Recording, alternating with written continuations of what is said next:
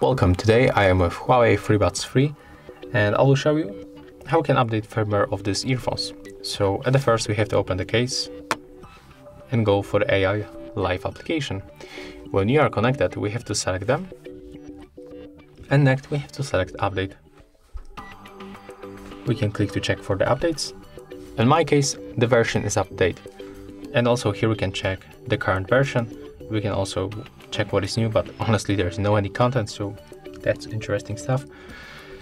But if you will get any notification, it will appear the same like this one, but with a new small icon, and you will be able to tap and then just update.